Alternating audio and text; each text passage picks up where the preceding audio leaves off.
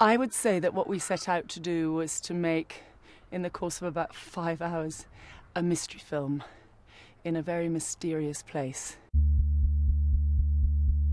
Well, we did that thing that's a great luxury, which is to kind of throw ourselves off the cliff. We just all knew we wanted to work together. Mercedes gave us this wonderful invitation to work together on this project and this beautiful car. And we just sort of, I don't know, we just threw ourselves into it. Well, it was, the first approach came from Miss Swinton with Tilda. And Tilda and I have been collaborating many times together, and she's my play companion. So just the idea to have another family affair was exciting. And of course, Mercedes came along, and to work with luxury was quite intriguing and interesting for me, so I accepted it.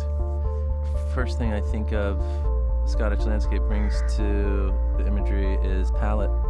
This palette is, it's so contained, and it really was perfect for the color of the car and the color of the clothes and Tilda's sort of luminous skin and the car's sort of luminosity. So that's the first thing I think of, but I think it's just rugged up here and dramatic, and that makes for a good background.